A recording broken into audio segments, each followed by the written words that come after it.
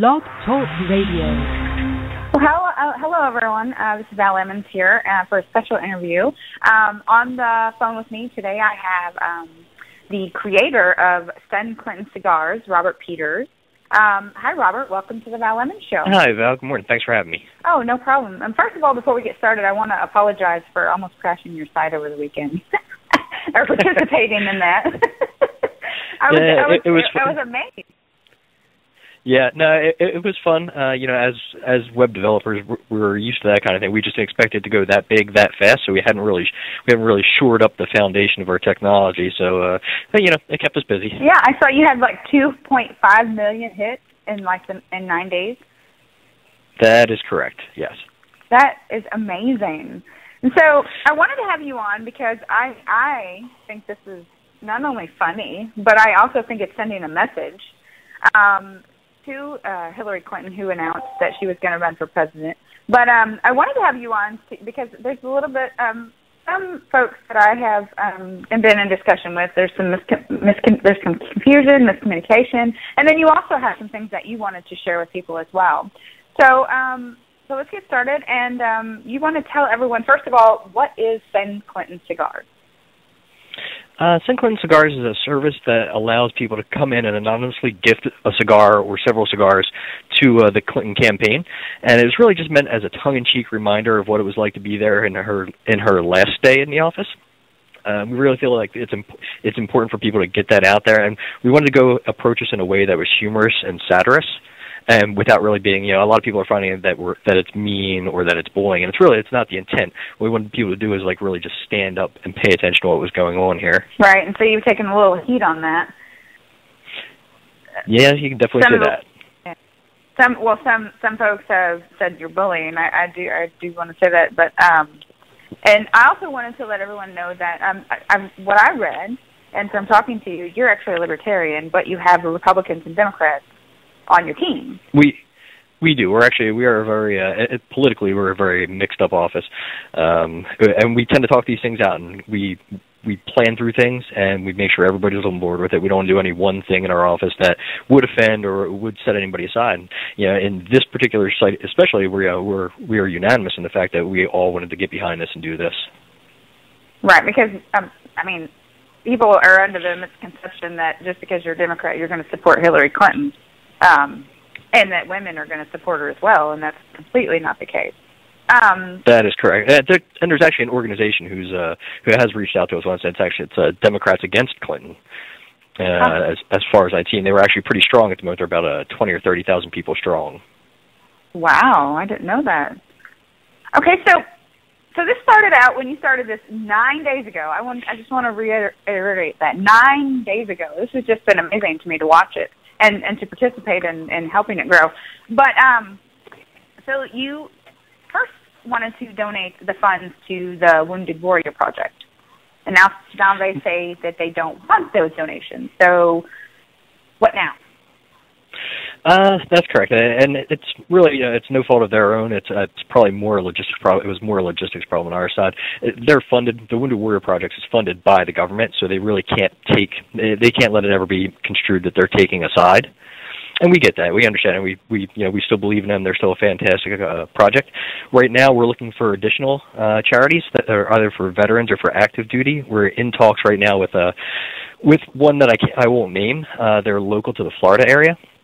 And they are actually they are veteran-owned, veteran-operated. They receive no funding from the state or federal government. Everything that they do is through fundraising efforts of their own. And they just kind of initially reached out to us to open up a dialogue and see how we would feel about support, giving them some support. And that's something we're really interested in, and my partner is actually out with them, speaking with them this morning.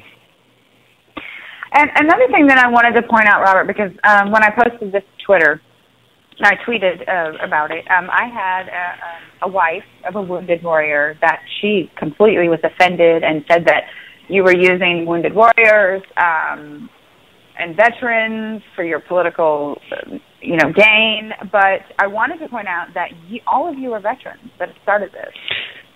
The three main partners, two of us are veterans, one of us is a former state trooper. Okay, so you're not in any way, shape, or form trying to do this on the back of veterans because you're a veteran yourself.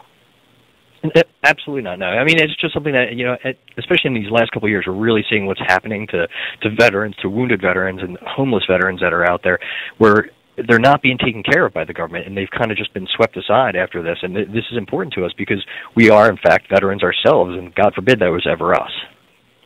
Right, exactly. And I'm with you there because everyone that listens to my show and knows me knows that I'm always trying to help veterans too, because I am not that kind of person to go out and take, but this is what I can do.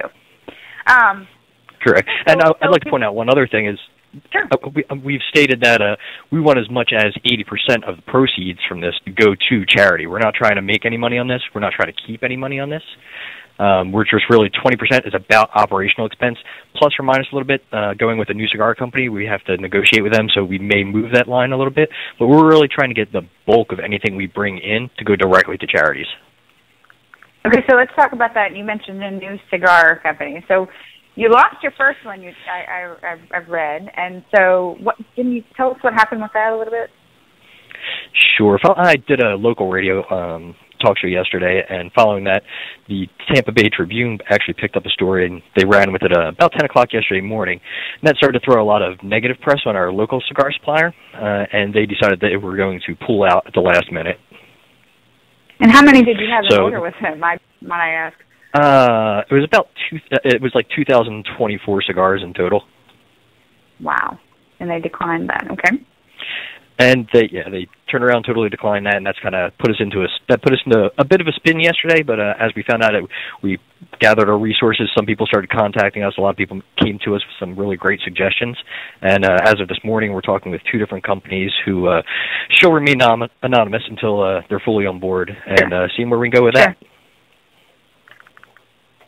So, are you amazed with the response that you've had from this? We are absolutely amazed. As programmers, we're always hoping that something we do goes viral and takes off big, and there's a build up to that. It's normally weeks or months for this to have just been launched on day one and immediately begin to spiral out of control. It was amazing, humbling and amazing. Yeah, and it's only been, like I said, 9 days, and you've had 2.5 million hits, so that's absolutely amazing. So I want to ask, have you had any contact with the Clinton campaign on this? One of our partners reaches out to them every so often. We have not been able to get any comment, or we don't really get anything from them. If anything, occasionally we get hung up on. Well, yeah. Well, I mean, yeah. I mean, I can't imagine. Okay, I just have to ask. Have you spoke with Monica Lewinsky about this? No. No. And there's one part of me there's one part of me that it wouldn't even really like to use her name, but it kind of played into what we were doing. It kind of had to be there. Right. I feel like she's a strong woman. She's come a very long way since then. Yeah, she has. I follow her as well. So, how did you guys come up with this idea? We were actually sitting around the break room. It was the day after Hillary had announced that she was going to run, and we were just sort of discussing that and the ramifications of what could and could not come from her being part of this. And I had just happened to make the comment, just kind of offhanded. Doesn't she remember the last time she was in office? And does she really want to bring Bill back for that? And somebody said, "Oh, maybe we should send her a cigar." And then I opened my mouth and said, maybe we should start a whole website to send her cigars. And that's kind of where it took off from. And legitimately, we probably built that in just a few days with testing. So you guys are the kind of guys that get things done. Maybe we should have had you at healthcare.gov. We actually say we probably would have come in much lower. We would have come in at a much lower price and delivered much better product. You mean you wouldn't, what was it, $9 billion? You wouldn't have charged them $9 billion and a product would have worked maybe, huh? I'd have come in at like 8.9.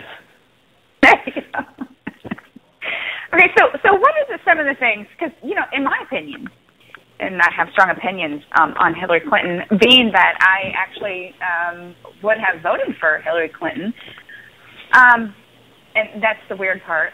Everyone knows this as well. I used to be called Young Hillary. I was a staunch Democrat. I didn't understand why nobody could get free anything, And then I got a real job after I graduated college, and I realized that nothing's free. But so during that time period, I think people have forgotten the things that the Clintons and Hillary herself have done. And being from Little Rock myself, we don't all agree with her in Little Rock. By the way, I know people think Arkansas. Arkansas. I don't think that Bill Clinton could even probably get elected governor, and he did say that the other day, and I would probably agree with that because we just elected our first Republican governor and turned the state Republican in over 125 years, which I'm not Republican either. But so what are some of the things that you guys think that it's important that people remember, or maybe just because these kids were younger, then that they don't know about? What are the things that we need to be informed on about Hillary Clinton? Well, I think one of the big things, especially with Hillary Clinton, is that her entire political career. If we go all the way back to the Nixon days, and a lot of younger kids won't know that she was that she was there for Nixon and Watergate, and she was dismissed for misconduct. And that's right. The entire. You can sum up her entire career as one. She's been misconduct for for so many decades. Every time she touches something, there's a conspiracy, there's lies, there's deceit, there's a track record. It's all in paper and it's all there. And is this the person that you really want running a country? Right. I mean, and people are like, oh, Nixon, we don't even know about that because we're 19 years old just starting to vote. So I think it's important that they also learn about her history in Little Rock, when they were in Little Rock, when she was at the Rose Law Firm. There's so much history there that she's just trying to sweep under the rug. Right. And I mean, I think a lot of her campaign, even just leading up to it through 2014, a lot of people were separating themselves from the Clintons.